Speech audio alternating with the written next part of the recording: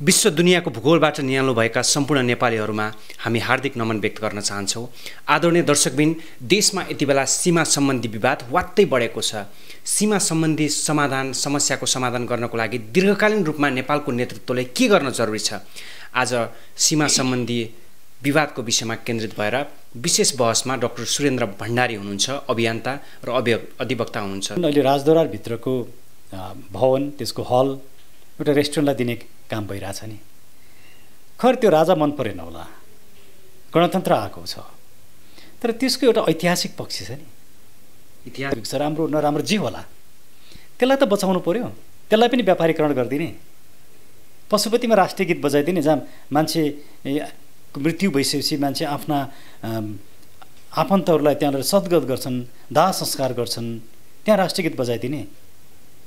अनि पशुपतिमा bomb plant हुँदाखेरि सरकारको कुनै वक्तव्य आयो? त्यो व्यक्तिलाई कहीँ खोजेर कारबाही गरियो? सरकारको षड्यन्त्रमा भएको रहेछ नि त्यो सब काम त। त्यसले गर्दाखेरि के देखिन्छ भने यी सम्पूर्ण तथ्यहरूले के देखाउँछन् भने अहिलेको सरकार चाहिँ राष्ट्रियतामा एकदमै कमजोर। लुम्बिनीकै कुरा गर्दा लुम्बिनीमा भारतीय गाइड आएर लुम्बिनी भारतको भनेर सिधै देखाए, तर सरकारले केही गरेन। तपाईँ लुम्बिनी मात्रै होइन, मुलुकको 28वटा जिल्लामा विभिन्न ठाउँमा सीमा मिचिएका छन्। कहाँ बोल्छ सरकार? सरकार कहाँ छ? योभन्दा पनि कुनै विदारक अवस्था हुन्छ र? अब हामीले झुक्किनुपर्छ र यो सरकारले मुलुक बचाउँछ भनेर विश्वास कसरी गर्ने? अब हिजोको दिनमा नेपालका लागि नेपाली अभियानलाई नागरिकहरूले एकदमै रुचाए, अथवा तपाईँहरूको अभियानमा जनस्तरबाट साथ भयो, मेचीदेखि महाकालीका जनता उत्रिए। अब यो विषयमा तपाईँहरू अलिकति मौन भएको हो कि भन्ने जनतामा पुगेको छ, यसलाई कसरी पुष्टि गरिदिनुहुन्छ? होइन, हामी मौन भएका छैनौँ। मैले अघि जुन 3टा कुरा राखेँ त्यो कुरा हामीले राखेका छौँ। हामीले सरकारलाई केही समय दिएका छौँ। अब हामी केही समय पछाडि हामी सशक्त रूपमा सरकारलाई दबाब दिनका लागि हामी बाहिरै आउँछौँ, सडकमै आउँछौँ। केही समय हामीलाई लाग्छ। सरलाई स्वागत छ। धन्यवाद। के छ देशको वर्तमान अवस्थालाई निहालेर तपाईँको मनमा यति बेला के खेलिरहेको छ एउटा प्रोफेसनल म्यानको हिसाबले? नेपालका लागि नेपालीले र मैले पनि व्यक्तिगत रूपमा हामीले 3टा धारणा अगाडि सारेका छौँ। खास गरिकन यो कालापानी, लिपुलेक लगायतको जुन विषय छ, अर्थात् 2019 को नोभेम्बर 1 तारिकका दिन भारतले नयाँ नक्सा अगाडि सार्दाखेरि हाम्रो लिपुलेक, कालापानी लगायतको भूभाग पनि भारतीय भूभागमा पार्ने गरी जुन नक्सा अगाडि सार्यो, त्यस पछाडि विवाद उत्पन्न भएको छ। हुन त नेपाली भूभागलाई भारतले मिच्ने काम त्योभन्दा अगाडिदेखि नै भइराखेको थियो। झन्डै 28वटा जिल्लाका विभिन्न ठाउँमा यसरी मिच्ने काम भएको छ भन्ने तथ्यहरू सार्वजनिक भइराखेका छन्। तर मुख्य सवाल के हो भने यो भारतसँगको यो विवादको समाधान हाम्रो भूमि हामीले फिर्ता ल्याउने, अर्थात् हाम्रो भूमि मिच्न नदिने र नेपाललाई जे जस्तो रूपमा सिङ्गोपाङ्गो रूपमा जुन नेपाल थियो त्यही नेपाललाई बचाउनेको लागि अब के गर्नुपर्छ त? कसरी अब नेपाल बच्छ त?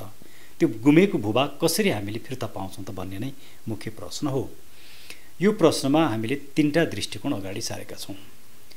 पहिलो हो, यो 2टा देशबीचको यो विवाद समाधान गर्नका लागि हामीले ऐतिहासिक तथ्यका आधारमा, प्रमाणका आधारमा यो भूमि हाम्रो हो भन्ने कुरो अहिले जसरी नागरिक समाजबाट, व्यक्तिगत रूपमा विज्ञहरूबाट आइराखेको छ, तर सरकारबाट केही पनि आएको छैन। केही पनि आएको छैन। खड्गप्रसाद ओलीबाट केही पनि आएको छैन। केही पनि आएको छैन। फलानु यो हो हाम्रो ऐतिहासिक तथ्य, यो हो हाम्रो ऐतिहासिक प्रमाण, यी दस्तावेजले यो भूमि नेपालको हो भन्ने प्रमाणसहित सरकारको तर्फबाट केही पनि आएन। तर हामीले 1 इन्च पनि अरूलाई हाम्रो जमिन दिँदैनौँ भनेर स्ट्रङ अडान राख्नु भएको छ नि त केपी शर्मा ओलीले।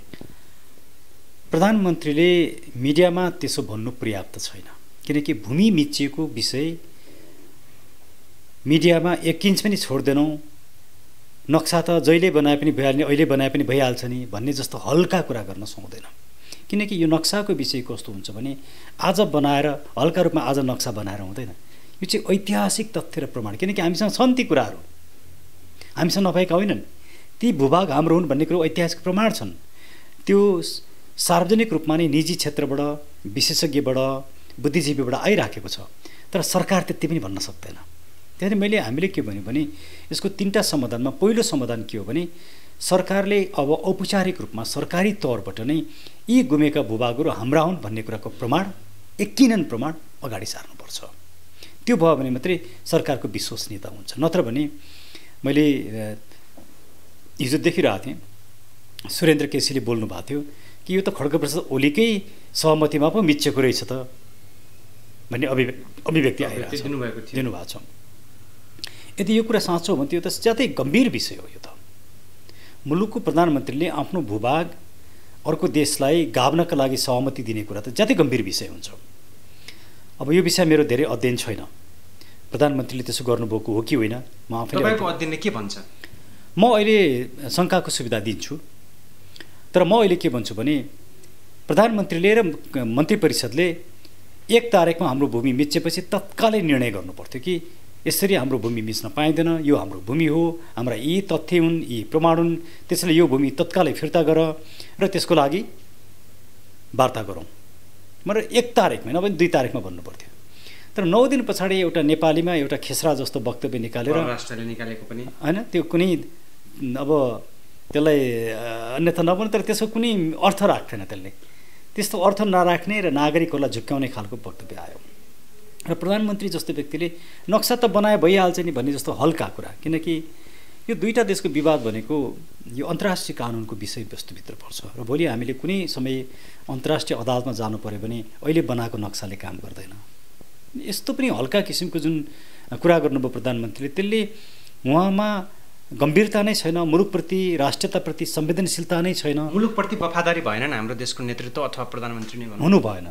उहाँहरूबाट त राष्ट्रघाती काम भइरहेछ, किनकि यस्तो भूभाग मिचिँदाखेरि पनि क्याबिनेटले निर्णय गर्न नसक्ने र औपचारिक रूपमा पत्र पठाएर वार्ता गरौँ भन्न नसक्ने। प्रधानमन्त्री टु प्रधानमन्त्री लेभलको वार्ता हुनुपर्ने हो, कुरा हुनु हो, त्यो हुन सकेको छैन। अथवा जुन नेपालको नेतृत्वले भारतको एकदम तल्लो लेभलकोसँग कुरा गरिरहेको यति बेला यो सचिव स्तरीय जुन बैठक बस्यो त्यहाँ पनि यो विषय खासै उठेन होइन। सचिव स्तरीय बैठकको विषय पनि यो होइन। यो विषय कम्तीमा पनि परराष्ट्र मन्त्रालयका परराष्ट्र मन्त्री स्तरको या परराष्ट्र मन्त्रीले एउटा उच्च स्तरीय विशेषज्ञहरूको टोली बनाएर र सकिन्छ भने प्रधानमन्त्री स्तरमै गरिनुपर्ने वार्ता हो। यो ज्यादै गम्भीर विषय हो। यो एउटा देशको भूमि अर्को देशले मिच्ने भन्ने कुरा सामान्य विषय हो, गम्भीर। यसलाई अन्तर्राष्ट्रिय कानुनमा अग्रेसन या आक्रमण भनिन्छ। एउटा देशले अर्को देशमाथि गरेको आक्रमण हो यो।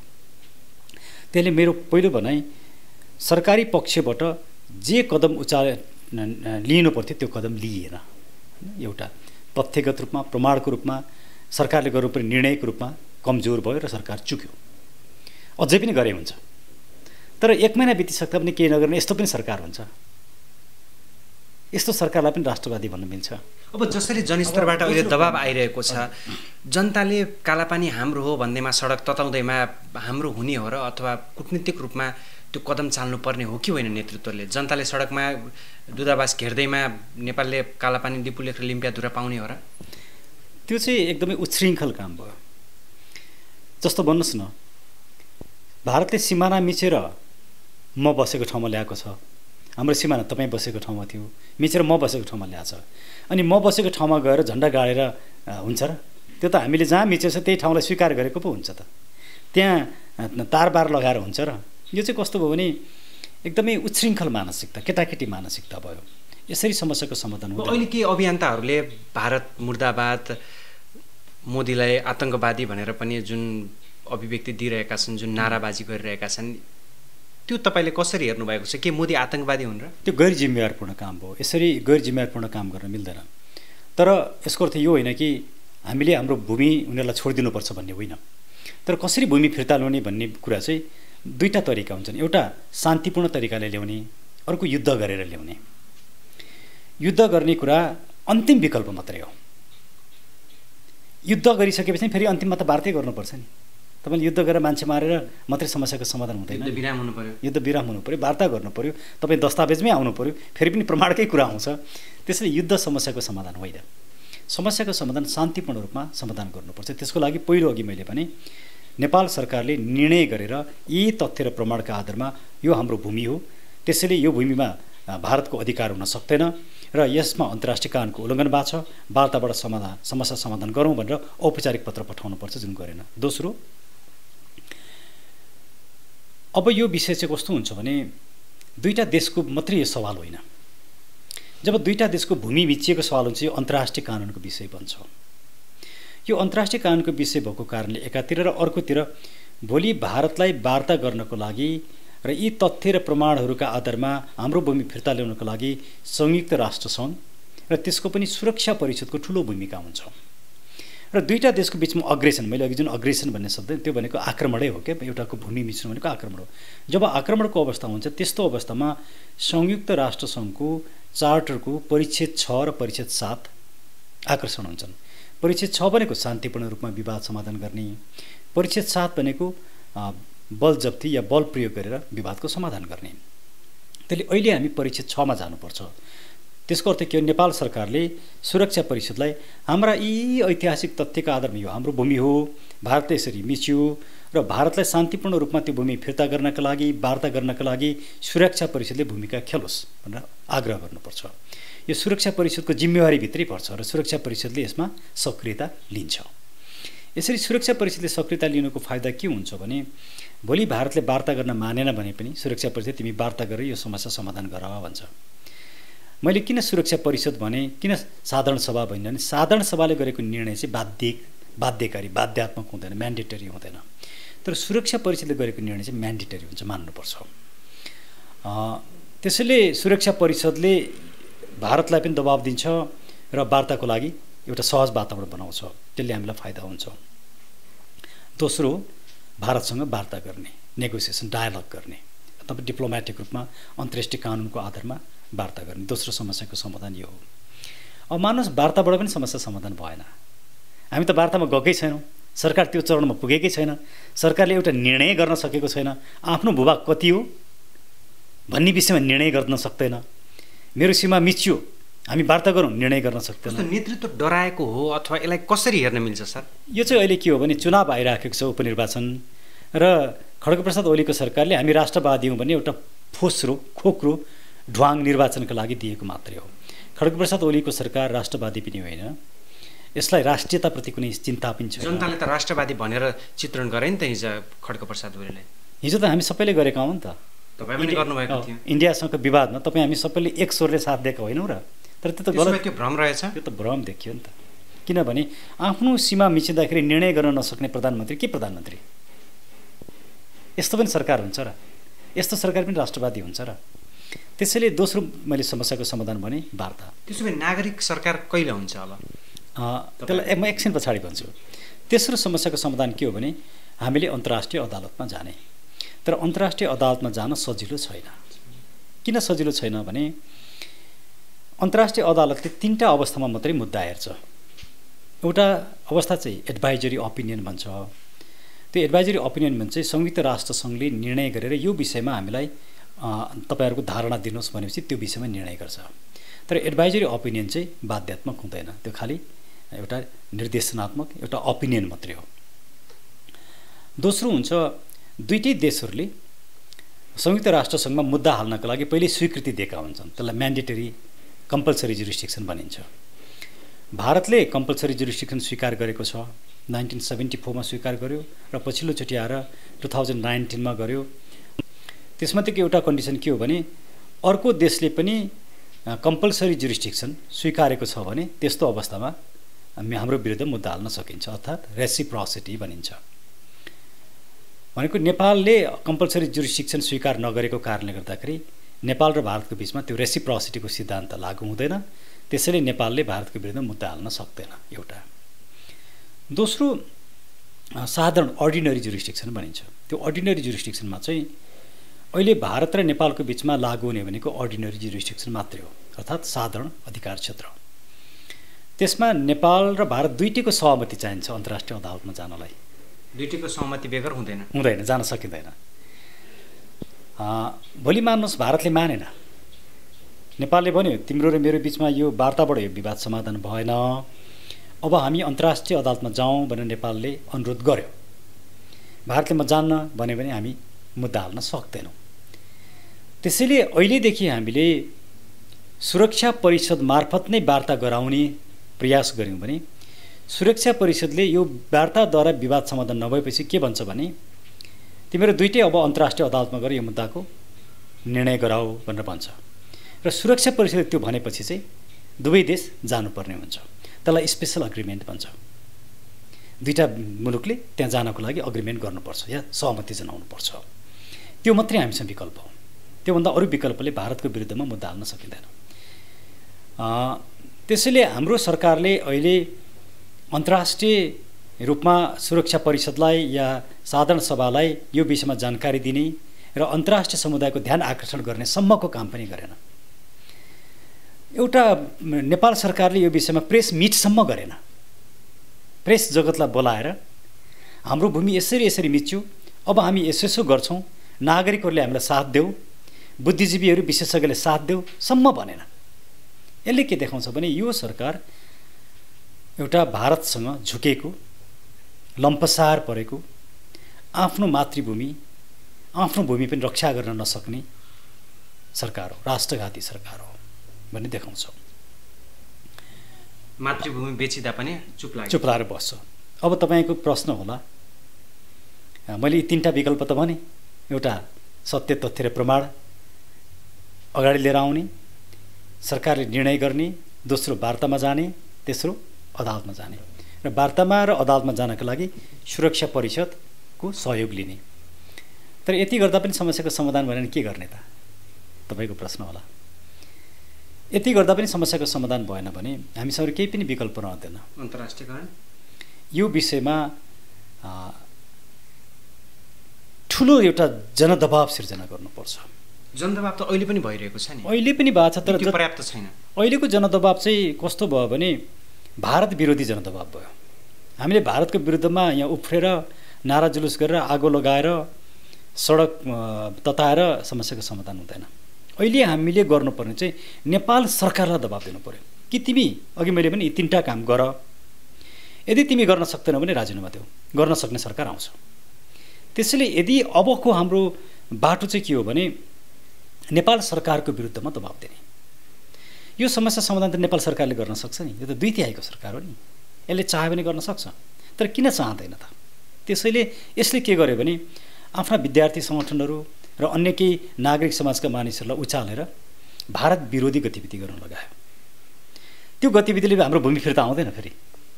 त्यसले हाम्रो भूमि फिर्ता आउने काम नगरिकन नागरिक र युवाहरूको ध्यान चाहिँ सरकारको तर्फ होइन कि अन्त्यतिर मोडिदिने र सरकार चाहिँ चोखो देखिने, यस्तो किसिमको गलत क्रियाकलापमा अहिलेको सरकार लाग्यो।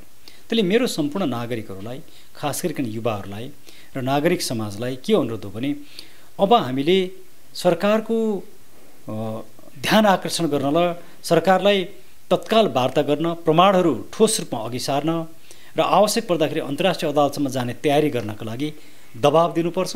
यो सरकारले त्यो काम गर्न सक्दैन भने यो सरकारलाई फालेर नागरिक सरकारको स्थापना गर्नको लागि ठुलो जनदबाव सिर्जना गर्नुपर्छ। र केही समयमा नेपालका लागि नेपालीले यो विषयमा पनि हामी सुरुमा 2 तारिकदेखि नै हामी सडकमा आयौँ। हामीले कन्टिन्युस 3 दिनसम्म यो कार्यक्रम गऱ्यौँ र हामीले के भन्यौँ भने हामी सरकारलाई यिनै 3टा कुरा भनेर, एउटा प्रमाणहरू सार्वजनिक गर, सुरक्षा परिषदको सहायता लिएर वार्ता सुरु गर र त्यति गर्दा नि भएन भने अन्तर्राष्ट्रिय अदालतमा जाने तयारी गर। र यसको लागि अन्तर्राष्ट्रिय कानुनका विशेषज्ञहरू, भूगोल र सीमासँग सम्बन्धित विशेषज्ञहरू, बुद्धिजीवीहरू र डिप्लोमेटहरूको एउटा ठुलो समूह बनाऊ र त्यो समूहबाट यो विषयमा चाहिँ नि गम्भीरतापूर्वक होमवर्क गर भनेर हामीले भन्यौँ। तर अहिलेसम्म केही गरेको देखिँदैन। एउटा प्रेस मिट गर्न सक्दैन, क्याबिनेटले डिसिजन गर्न सक्दैन। त्यसैले यस्तो अवस्थामा अब हामीले यो सरकारको विरुद्धमा एउटा ठुलो जनदबाव सिर्जना गर्नुपर्दछ। त्यसले मात्रै हाम्रो भूमि बचाउँछ। अब विगतदेखि वर्तमानसम्म आइपुग्दा नेपालको सीमा जहिले पनि भारतले अतिक्रमण गरिरहेको छ। इतिहासका पाना विभिन्नदेखि पल्टाउँदा अहिलेसम्म आइपुग्दा धेरै पटक हाम्रो भूगोल मिचिएको छ। भारत नेपालबाट के चाहन्छ? त्यसको स्ट्र्याटेजी के हो? भारतले नेपालसँग चाहेको कुरा चाहिँ मेरो आफ्नो विश्लेषणमा, मलाई भारतले के चाहन्छ त्यो त मलाई थाहा छैन, किनकि मैले भारतलाई सोधेको छैन। तर तपाईको अध्ययनले के पाउँछ? मेरो अध्ययनका आधारमा 2-3वटा कुरा चाहन्छ। एउटा, नेपालको रिसोर्सेसमा भारत आफ्नो कब्जा चाहन्छ। एउटा, दोस्रो कुरा, भारत सेक्युरिटीको विषयमा संवेदनशील छ र नेपालले त्यो सेक्युरिटीमा उसले भने बमोजिम काम गरोस् भन्ने चाहन्छ दोस्रो। तेस्रो यहाँका राजनीतिक शक्तिहरू चाहिँ आफ्नो इसारामा चलुन् भन्ने चाहन्छ तेस्रो। र चौथो यो नेपालको सानो बजार भए पनि भारतका धेरै मानिसहरू यहाँ आएर काम गर्न सक्ने र भारतको एउटा एकछत्र बजार बनाउन ऊ चाहन्छ। यी सबै भारतका यी चाहनाहरू चाहिँ नि असल चाहना होइनन्। अहिले हाम्रो बजार घाटा नै व्यापार घाटा नै हेर्नुहुन्छ भने हाम्रो बजेट बराबरको त व्यापार घाटा भइसक्यो। यति ठुलो व्यापार घाटा छ, त्यसमध्ये ठुलो अंशको व्यापार घाटा भारतसँग छ।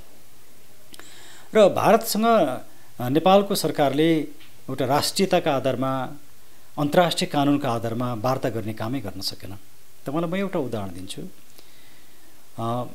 कमरेड प्रचण्ड प्रधानमन्त्री भएको बेलामा उहाँले भारतको भ्रमण गर्नुभयो र त्यसबेला 2013 जस्तो लाग्छ मलाई। र त्यो एउटा मेमोरेन्डम मोदी र कमरेड प्रचण्डको नेपालका तत्कालीन प्रधानमन्त्री पुष्पकमल दाहालको मेमोरेन्डममा नेपालको परराष्ट्र नीति कुनै न कुनै रूपमा भारतलाई बुझाउने गरी उहाँले सहमति गरेर आउनु भएको छ। त्यो त डकुमेन्ट नै छ नि, आधार त त्यो मेमोरेन्डम नै छ नि। त्यो मेमोरेन्डमको बुदा नम्बर 11, 12, 13 हेऱ्यो थाहा भइहाल्छ नि। त्यो दस्तावेजमा भएको कुरा हो नि। यसले के देखाउँछ, उहाँहरू जहिले पनि भारतको चाकरी गरेर आफू सत्तामा बस्ने अथवा भारतलाई रिझाउने, प्लिज गर्ने। अब मैले भनेको यो कुराको तपाईँ प्रमाण के भन्नुभयो भने हाम्रो निर्वाचन आयोगका प्रमुख निर्वाचन आयुक्त, पूर्व प्रमुख निर्वाचन आयुक्त भोजराज पोखरेलले यो विषयमा सार्वजनिक रूपमै बोल्नु भएको छ, लेख्नु भएको छ कि नेपालका नेताहरू प्रधानमन्त्री हुन र मन्त्री हुनको लागि भारतीय दूतावास र भारतको साउथ ब्लक धाउँछन् र उनीहरूको आशीर्वाद र कृपा लिन्छन् भनेर भन्नुभएको छ। त्यो कहीँ खण्डन भएको छैन। यसले के देखाउँछ भने अहिले हामीलाई साँच्चैकै राष्ट्रवादी सरकार चाहिएको छ। यो सरकारले यो हाम्रो भूमि बचाउन सक्दैन, कुनै पनि हालतमा सक्दैन भन्ने सक्दैन, किनकि त्यसको कुनै लक्षणै देखिएन। आफ्नो भूमि तपाईँहरू आफ्नो भूमिका लागि कतिपय मुलुकहरू आज भूमि मिच्यो भने तत्काल रियाक्ट गर्छन्, तत्काल वार्ता गर्छन्, आवश्यक पऱ्यो भने अन्तर्राष्ट्रिय अदालतमा जान्छन्, अन्तर्राष्ट्रिय फोरममा जान्छन्, त्यो पनि भएन भने युद्धसम्म गर्छन्। हामीले त अहिले सरकारलाई युद्ध गरेर त भनेको छैनौँ, आवश्यक पऱ्यो भने गर्नु पर्ला, त्यो अर्को कुरा हो। तर अहिले हामीले युद्ध गर्नुपर्ने अवस्था गएर नै पर्दैन। हाम्रो सरकार मजबुत अडानमा टिक्यो भने तत्काल यो भूमि फिर्ता हुन्छ। अब 1 महिनाको अवधिलाई निहाल्दा चीनका राष्ट्रपति सी जिनपिङ नेपाल आउनुभएको थियो। त्यो आए बखत सीमा विवाद चर्किएको अथवा कालापानी इस्यु आएको अथवा उहाँको भ्रमणले के सङ्केत गर्थ्यो? चाइनाको अहिलेको अवस्थामा उसको रियाक्सन के होला नेपालप्रति? अब चाइनाको औपचारिक रियाक्सन मैले पढ्न पाएको छैन, तर अपुष्ट र इन्फर्मल रूपमा आएका रियाक्सनहरूलाई हेर्दाखेरि नेपालको भूमिको बारेमा चीन नेपालको समर्थनमा छ भन्ने देखिन्छ। तर चिनिया सरकारले पनि औपचारिक रूपमा कुनै स्टेटमेन्ट दिएको जस्तो मलाई लाग्दैन, किनकि नेपाल सरकार आफैले निर्णय गरेको छैन। कसरी चीन सरकार बोल्छ, अरू सरकार कसरी बोल्छन्? पहिला त नेपाल सरकारले क्याबिनेटबाट निर्णय गर्नु पर्यो, त्यो कुरा इन्टरनेसनल रूपमा जानु पर्यो या सुरक्षा परिषदमा जानु पर्यो, युनाइटेड नेसनमा जानु पर्यो, अनि नै पुनः बोल्ने कुरा हुन्छ। नेपालले यो विषय उठाउँदैन अन्तर्राष्ट्रिय रूपमा। एउटा प्रेस मिट त गरेको छैन सरकारले। यस्तो पनि हुन्छ। पश्चिमा मुलुकहरूको केही चासो होला सर यो सीमा सम्बन्धी विषयमा भारत र नेपालको बिचमा उठेको इस्यु? मलाई त्यस्तो लाग्दैन। मलाई इन्ट्रेस्ट भयो भने भारत र चीनकै इन्ट्रेस्ट हुनसक्छ, किनकि त्यसले भारत र चीनलाई जोड्ने काम गर्छ र भारत र चीनलाई जोडेर उनीहरूको एउटा भूगोलको भूमिको माध्यमबाट बाई रोड व्यापार गर्ने र एकअर्को देशमा एक्सेस हुने सम्भावना त्यसले उनीहरूलाई दिन्छ, दुईटा देशलाई दिन्छ। त्यो कारणले सायद दुवै देशको सहमति पनि हुन सक्ला, या डाक्टर सुरेन्द्र केसीले भने जस्तै या बजारमा आएका हल्ला जस्तै नेपालका प्रधानमन्त्रीले पनि कुनै न कुनै रूपमा सहमति जनाएर सी जिनपिङको भ्रमणमा मोदी र सी जिनपिङको सहमति भएको पनि हुनसक्छ। अब यी चाहिँ अनुमानका कुरा भए, अनुमानका कुरा गरेर त्यसले खासै अर्थ राख्दैन। तर ठोस रूपमा देखिएको कुरा र गर्नुपर्ने कुरा के हो भने अघि मैले भनेको 3टा कुरा फेरि पनि म दोहोऱ्याउँछु। नेपाल सरकारले तथ्य र प्रमाण अघि सार्नु पर्यो र क्याबिनेट स्तरबाट निर्णय गर्नु पर्यो, वार्ता सुरु गर्नु पर्यो। वार्ता सुरु गर्दा संयुक्त राष्ट्रसङ्घ खास गरी सुरक्षा परिषदको सहयोगमा गर्नु पर्यो। त्यसको जानकारी तबाट 3वटै काम असम्भव छ भनेर भन्नुभयो तपाईँ। अहिलेसम्म गरेन नि, अहिलेसम्मको रियाक्सनहरू त गरेन नि। यो सरकारले त के भन्नु पर्थ्यो भने हाम्रो योजना यो छ, हामी यस्तो गर्दैछौँ, हामीलाई सम्पूर्ण नेपाली नागरिकहरूले साथ दिनुहोस्, बुद्धिजीवीले साथ दिनुहोस्। हामी एउटा यो विषयमा ठुलो एक्सपर्टहरूको एउटा टिम बनाउँछौँ जहाँ इन्टरनेसनल लका लयरहरू हुन्छन्, सीमाविदहरू हुन्छन्, बुद्धिजीवीहरू हुन्छन्, अनि वार्ताकारहरू हुन्छन्, डिप्लोमेट्सहरू हुन्छन्। यस्तो एउटा टिम बनाउँछौँ, सशक्त टिम, र त्यो टिमले सरकारलाई सहयोग गरोस् पो भन्नु पर्थ्यो। त्यसो भए नेपालको नेतृत्व, नेपालका नेताहरू आफू पावरमा आउन, प्रधानमन्त्री हुनको लागि जस्तो सुकै सम्झौता गर्न पनि तयार हुन्छन्, अथवा भूगोलको लागि उनीहरू जे पनि गर्न तयार हुन्छन् भारतसँग। भारतको चाकडी गरेर भन्दा बुझ्दा उचित होला नेपाली जनताले। त्यही नै प्रमाणहरूले, तथ्यहरूले त त्यही नै देखा नि। अन्तिममा छौँ सर, जाँदा जाँदै विश्व दुनियाँमा फैलिएका सम्पूर्ण नेपालीहरूलाई एउटा अग्रज व्यक्तित्वको नाताले, अधिवक्ताको नाताले, अभियन्ताको नाताले के भन्न चाहनुहुन्छ? देशको भूगोल मिचिरहेको बेला, देश रोइरहेको बेला जनताहरूलाई कसरी सचेत बनाउनुहुन्छ? मेरो सम्पूर्ण नेपाली नागरिकहरू, यो मुलुकलाई माया गर्ने सज्जनहरूलाई म के निवेदन गर्छु भने हामी आपसमा नलडौँ, आपसमा अविश्वासको वातावरण सृजना नगरौँ। आज मुलुक मिचिएको छ, हाम्रो भूमि गुमेको छ। यस्तो अवस्थामा गलत क्रियाकलाप गरेर, उद्दण्डतापूर्वक काम गरेर मुलुक फिर्ता आउँदैन। मैले अघि जुन 3टा समस्याको समाधानका विकल्प भने, त्यो 3टा विकल्प गर्नको लागि सरकारलाई दबाब दिउँ, र सरकारले गरेन र गर्न चाहेन भने यो सरकार राष्ट्रघाती सरकार हो भन्ने कुरो प्रमाणित हुन्छ, र यो सरकारको अन्त्य गरेर यसलाई हटाएर एउटा नागरिक सरकार स्थापना गर्नुपर्छ। र त्यसको लागि सम्पूर्ण नेपाली नागरिकहरू नेपाली झन्डामुनि हामी कुन दलका हौँ, कुन विचार बोक्छौँ, के बात छ, के आस्था छ भन्ने भन्दा माथि उठेर म नेपाली नागरिक हुँ, मेरो भूमि बचाउने मेरो दायित्व, यो मुलुकमा म राष्ट्रियता बचाउँछु, भ्रष्टाचारको अन्त्य गर्छु भन्ने विश्वासका साथ, दृढ निश्चयका साथ नेपाली झन्डामुनि सबै एकबद्ध हौँ भन्ने म हार्दिक रूपमा अनुरोध गर्न चाहन्छु। यहाँको विचारको लागि सम्पूर्ण नेपालीहरू हार्दिक आभार व्यक्त गर्नुहुन्छ। Thank you so much. यहाँलाई पनि धेरै धेरै धन्यवाद।